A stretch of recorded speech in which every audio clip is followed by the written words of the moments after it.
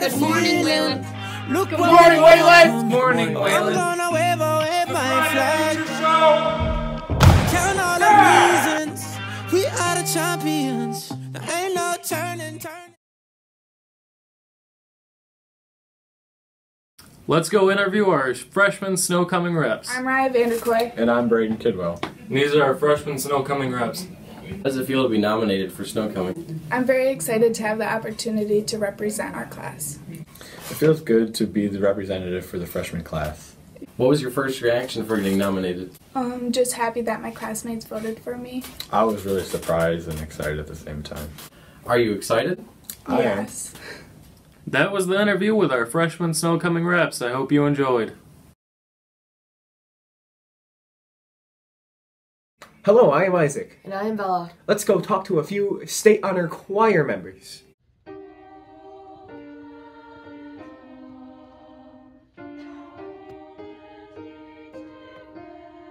I put a lot of time into this because it's my baby. I'm the one who got in, and it's not like the choir's here rehearse it, so it's up to me to rehearse it on my own.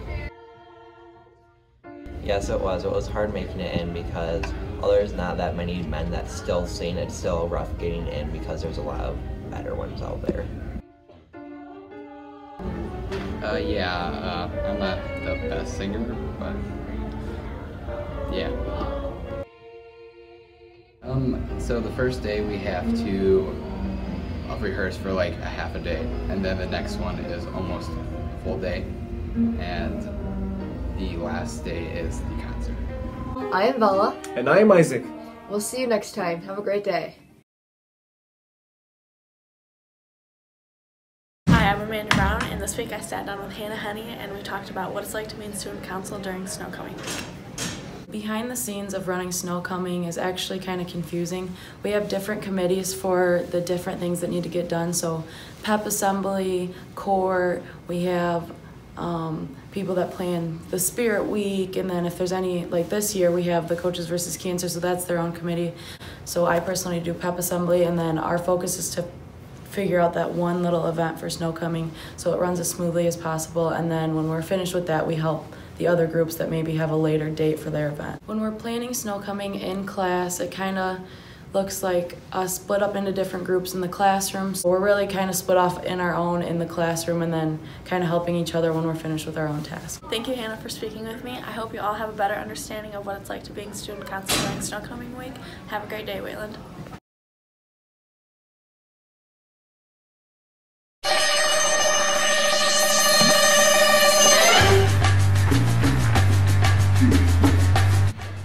This is Cooper Seibath reporting in on the casting of Excalibur. I got cast as Arthur. It's basically King Arthur before he was king. He's a very kind person. He's very chivalrous, I guess. I got Elaine, and Elaine is Arthur's little sister. She's just a little girl. She's very sassy, and yeah. I got the role of Kay in the play, and Kay is Arthur's older brother. He's arrogant and full of himself, which I feel like is a perfect role for me because that's totally who I am as a person. And yeah. I got Sir Ector. He's the father of Arthur, the main character of the play. I am Morgan Le Fay. I am King Arthur's aunt and an evil sorceress. She believes that she is very strong when really her power is pretty weak and sucky. I am Merlin the Wizard. He is a wizard. He's supposed to be some ageless dude who knows pretty much everything about what's going to happen to Arthur. Well, at least up to the point where he pulls Excalibur out of the stone. But, you know, other than that, he's a pretty cool dude. He's pretty chill. This has been Cooper Seibatham reporting in on the casting of Excalibur. See you later.